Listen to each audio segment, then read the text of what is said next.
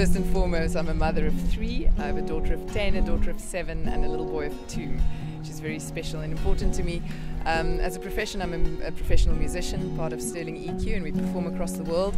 I also run my own entertainment business, and I'm a great lover of the ocean, and I can't get enough of swimming in it. So I like to swim further and further every time.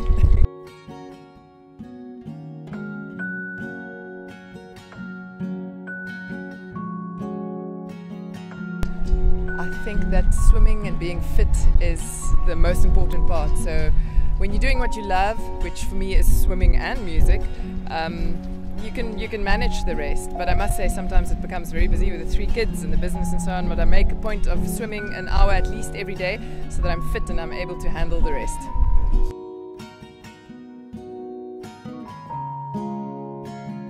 I actually only started swimming after school at the age of 18.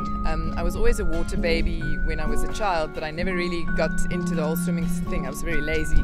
So when I went to study music, I decided I needed to do something to give myself a sort of a more balanced lifestyle. I got into the pool. It was hell to start with. It was extremely difficult to finish a few lengths, but I kept at it and I simply got addicted to it. No one outside really inspired me. What inspired me was the water and the challenge of going further each time. So the rest was history, really.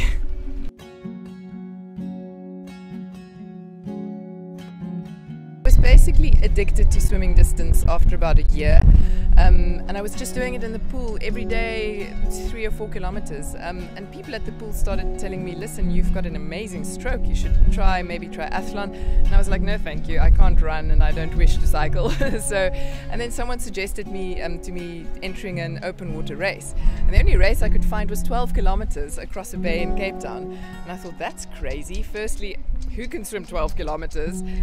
Sharks, cold water. But I suppose the adventurous side of me decided I'll go and do it. And I got into the water there. I was very nervous, and 5 minutes later I felt the rhythm and the passion of the ocean, and I found my happy place. I finished the swim in about 3 hours, I think, and I was like, what? I want to swim more. I don't want to be done with this. And from there on, I just found new swims, and I discovered this amazing sport and met amazing people, and yeah.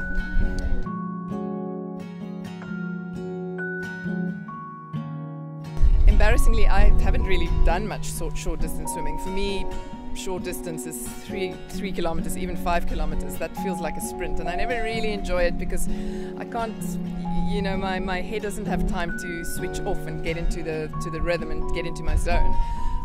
So I much prefer the longer distance. It's really just, for me, it's about connecting with the ocean and connecting with the water and connecting with my soul, and that takes a bit of time.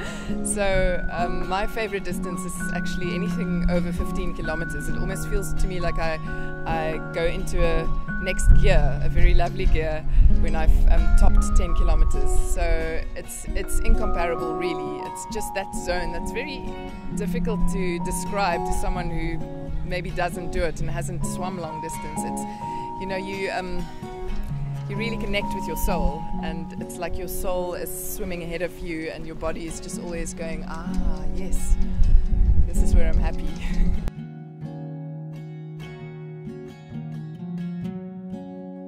I had done a lot of extreme long distances and extreme swims, and my big dream about 10 years ago was to swim across a bay in Cape Town, which only 1 or 2 people had done at the time. Many people have failed trying. It's 36 kilometers and it's across a bay called False Bay. It's the white shark capital of the world, and the currents are extremely unpredictable there, and it's a bit scary. So I sort of obsessed about doing that bay, and I attempted it once, and 5 hours later I had hypothermia, so I was unconscious and I failed, which obviously just inspired me even more to go back and do it. So when I did it a year later, when I finished the 36 kilometers, it took me about 11 hours, that feeling of elation and achievement, and just feeling, hey, False Bay and me, we're like this now. So I think that one stands out, yeah.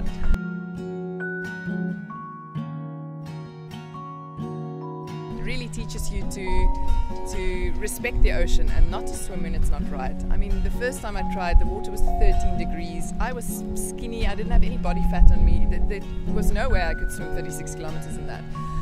So when I went back, you know, I really waited, and I practiced some patience. I waited for the right day, and it was a phenomenal swim. I really enjoyed every moment. I suppose the most challenging swim for me was the English Channel, because I don't like cold water. The English Channel isn't particularly beautiful.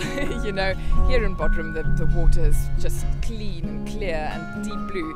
The English Channel is a little bit, you know there's a lot of shipping traffic, and it's just not the most tropic. And I really felt the cold, but fortunately I survived it and I made it to France, but I didn't feel like, yeah, you know. In retrospect, 10 years later, I know that having done the Channel was amazing and it's meant so much for me. But on the day, it was 12 hours of nitty-gritty.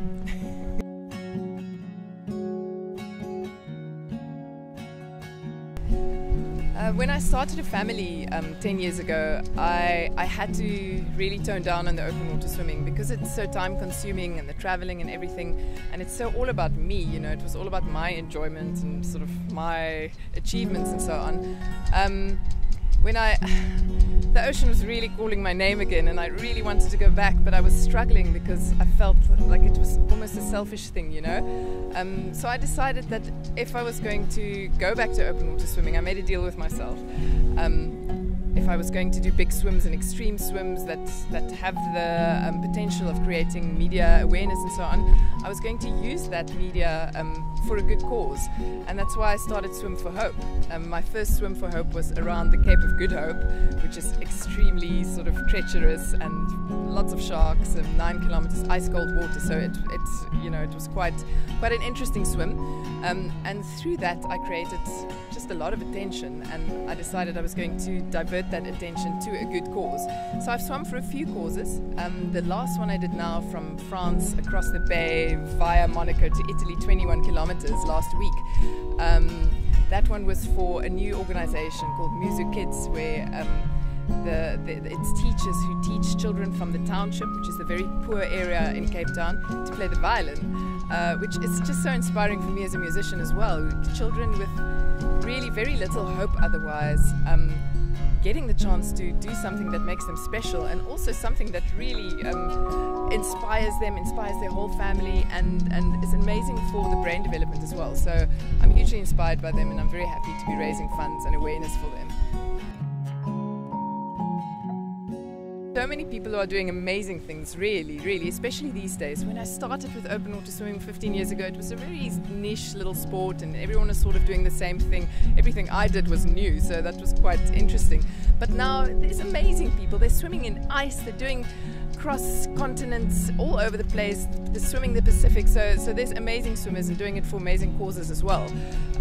Each of them deserve a lot of credit, but for me, I'm inspired by the ocean. I just love being there. I love feeling the rhythm of the ocean, and every day is a different feeling, really. Every day the water is new, and I just love sort of connecting with it and feeling, yeah, today this is what we're doing, you know. So I love it, and I just love the movement, and I love it when it's rough and real.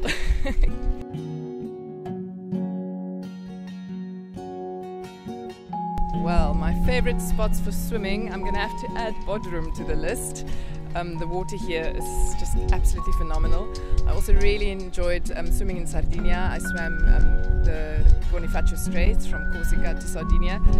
Any spot on the Mediterranean, really, I can't complain. I love warm water and beautiful clear water. So another spot in Italy is Spotorno. I did a beautiful race around the island there a couple of years ago, and it's just, you know, you're just swimming with the fish, just everything. Good question. I need to do a little bit of swimming back in South Africa again. I've been very spoiled because I've been swimming in the Med, and South Africa the water is a little bit more dangerous and a lot colder. So I don't like doing the coldest of the cold, but there's a bay in South Africa that I haven't crossed. It's called Nelson Mandela Bay. So I'm thinking about that one. It's a bit sharky, but we'll deal with that. And otherwise, I'll obviously be back here in the Northern Hemisphere next year, looking maybe at Switzerland and definitely Italy. I've got some roots in Italy, so there's always something to find to do there.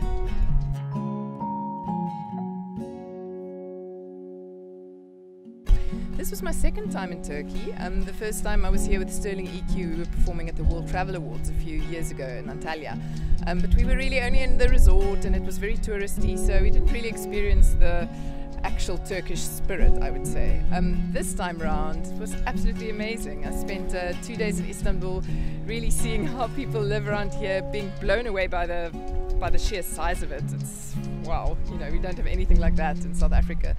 And spending time here in Bodrum with fellow swimmers and organisers, it's been really inspiring. I mean, the Turkish people are something else. They're just so passionate and they're hard-working. They work hard, they play hard, they swim hard, and it's all about just being together and the passion in here, the passion for the ocean. So I've really, really enjoyed it and I'd love to be back.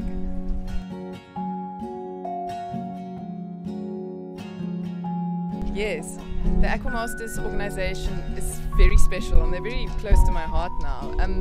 It's a very ambitious organisation. I must say I've never seen anything like this. They just add on and they do everything with quality and professionalism. They truly cover each point and cover each corner. They looked after us extremely well, I must say. Myself and my band, there was never a dull moment and we were never alone either. We were looked after so well and well entertained. And I think they've achieved something absolutely phenomenal, really. There have been challenges with the weather and all sorts of things, but to put an event like this together one weekend with how many swims? 7, 8 swims and just 1,000 medals, and everyone's a winner here. Whether you did your best time, whether you were first, it doesn't matter really. And you get that feeling of a family, and just the fact that everyone here wants to be here, and it's for the same cause, and really that really resonates with me, because it's about being together in the ocean, doing your best and sharing the love. So yeah, I share the love for AQUAMASTERS.